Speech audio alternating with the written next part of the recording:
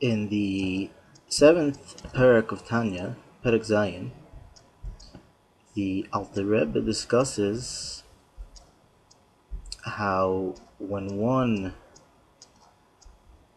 eats food in general, and certain specific types of foods, and with the kayach that he got from eating that food, he then goes ahead and learns and davens, the food is thereby elevated.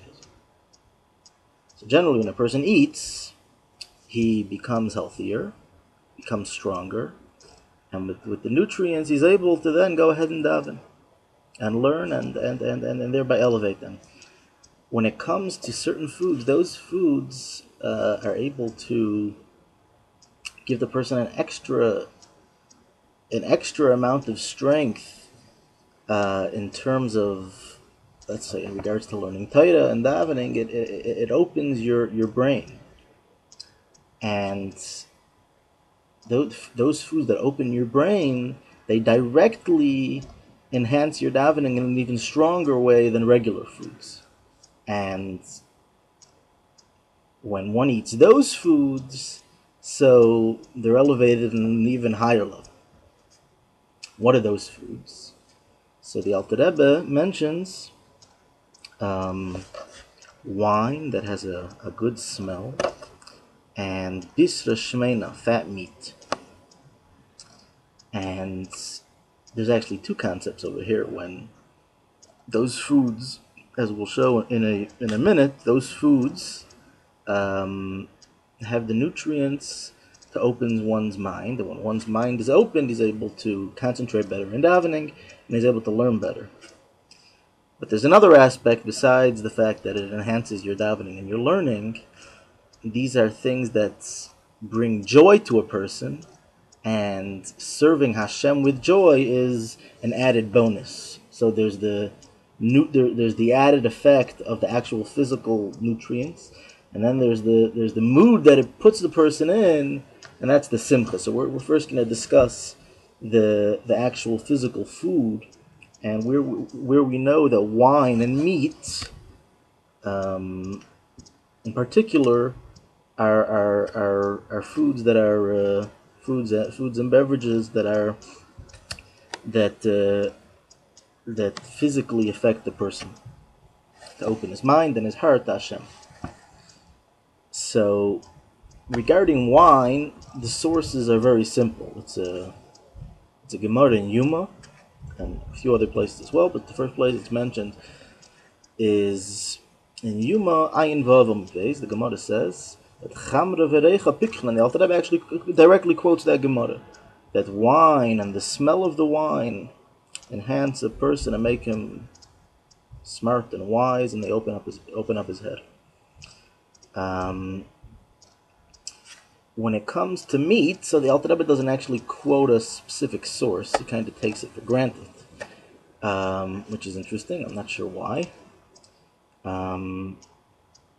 He actually mentions meat first. He says bisra shmeina, and just in parentheses, as we'll see in the sources, the word shmeina, it means fat meat.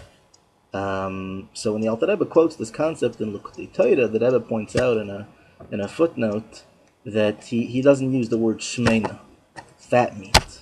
Where in Tanya uses the word shmeina, which makes an added emphasis. It's not just regular steak; it's a feta steak. So, according to Rashi's understanding of the Gemara in Baba Kama, Ayin Beis Amud Aleph, would come out that the Gemara over there is saying that in response to a question as to why something was left out in someone's statement, so he says the person that made that statement did not eat meat, so therefore his mind wasn't as settled, and therefore he made a mistake.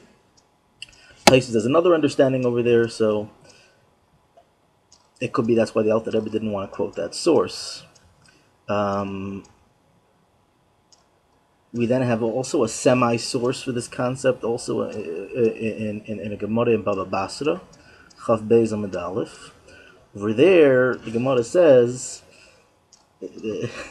they're like trying to advertise about different yeshivas. So Rava is saying, come to my yeshiva, because in my yeshiva, when we learn the meat, or maybe someone's talking in his regarding Rava, that when in Rava's yeshiva, when you learn, the teachings are like a good fat steak. Fat steak over there, according to one version of the Gemara, and according to other versions, the word fat is left out. Going back to the L'Kutei Torah verse, Parshas Tzav, verse Tanya, taking out the word fat.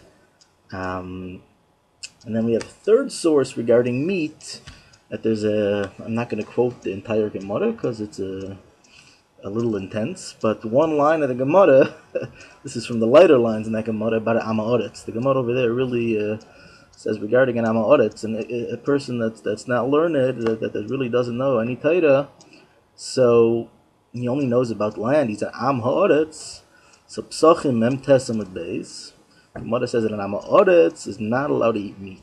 Only Talmidei Chacham are allowed to eat meat. So from there we see that meat is a special food to enhance the study of Torah.